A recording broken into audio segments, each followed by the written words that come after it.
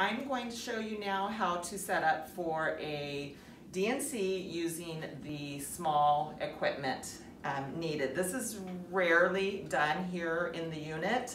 This is oftentimes done for those early miscarriages that are taking place down in the ER, but I'm going to show you how to set it up just in case the provider asks for a small setup for the DNC machine. So again, you need your suction canister. For the small setup, you need the 3/8 inch lid.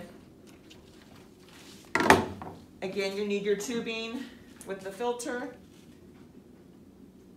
connected to the machine and to the suction lid.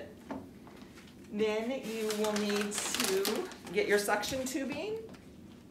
This does not have the diameter listed on it. The large one says 1/2 inch. This one does not. You can look at it and tell that it is smaller tubing. You will take this out of the plastic wrap, connect it to the lid. If the doctor wants a trap, these are also located in our supply room.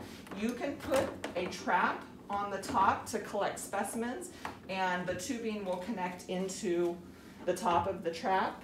And then we have several different size cannulas, starting at 7, going all the way through 12 for the small setup.